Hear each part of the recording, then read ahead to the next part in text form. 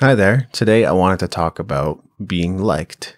I've had some questions about reputation, winning over people and then losing their trust. And I thought I would like to share some ideas on how you can build a better reputation for yourself and possibly even restore and eliminate a bad reputation, which we've talked about before is very difficult to eliminate, but certainly not impossible. You can win people back and earn their trust once more. The first thing I wanted to talk about is very straightforward. It's something referred to as conversational generosity. In other words, when you're talking with others, letting them speak more than you speaking, and also asking more questions. When you ask people open-ended questions about themselves, more often than not, they love to answer them and talk about themselves. But you also need to practice active listening and make sure you're listening to what they're saying so that you can ask proper follow-up questions and relevant follow-up questions as you go. And as you practice conversational generosity, you might find people saying things like, "Wow, this was a really great conversation," even though you did very little talking at all.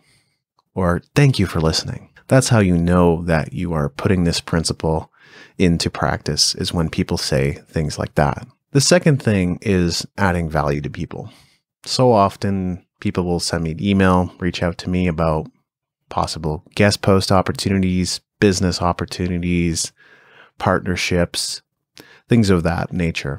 And not all of them are necessarily going to be beneficial, and some of them are a good fit, some of them are not. But when people are reaching out, some are very good at it and have me in mind when they do that reaching out. Many others, however, do not have me in mind. Sometimes their emails or messages aren't even addressed to me. So can I assume it's not for me? Or can I assume it's a form letter? I think it's a pretty safe bet. Also, maybe the content of their message or email is all in favor of themselves. It's beneficial to what they want and the goals they want to achieve, but not beneficial to me in any way. So if you're reaching out to people and trying to communicate with them, you have to keep those two things in mind. First of all, you must address it personally to them, make it relevant to them. And then you also have to think about what's in it for them. And only then will you be able to begin to add value to them. And as you add value to those people, you'll begin to notice that your relationships get better and thrive. But communication is really the cornerstone of all relationships. And without good communication, that relationship will not grow and thrive. The next point is to smile more often, especially if you're going to something like a networking event, smiling at people, shaking their hands, and again, putting those other things into practice.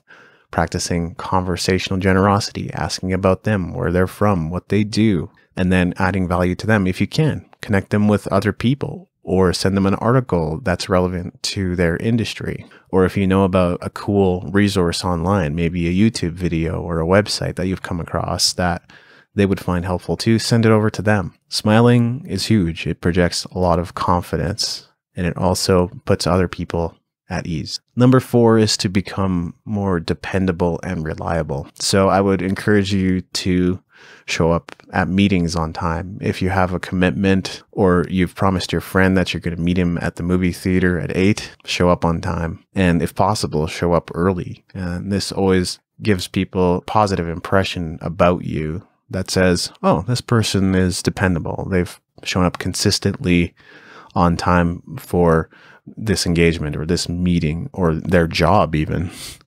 And that's about taking proper responsibility for your various commitments in life.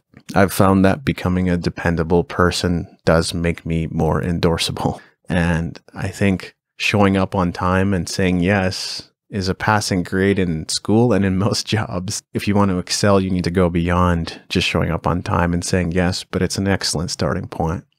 People want to know that you can be counted on, so don't be flaky. Number 5, this is very difficult. Avoid arguments.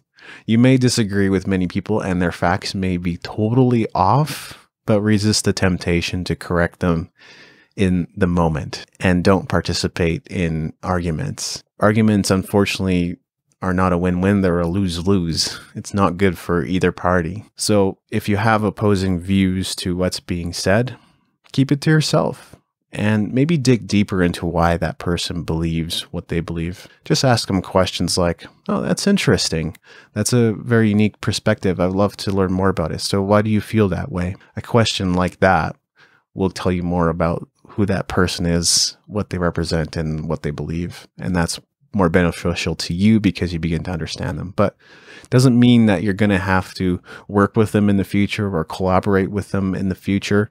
You still must choose the right people to be in your life because you want supportive people and helpful people in your life. So you want to associate with those people. But I would encourage you also to treat everybody well. Finally, I would encourage you to read the book, How to Win Friends and Influence People. And it sounds a little bit salesy, a little bit scammy almost. Great book. My friends in the Middle Coast band swear by it.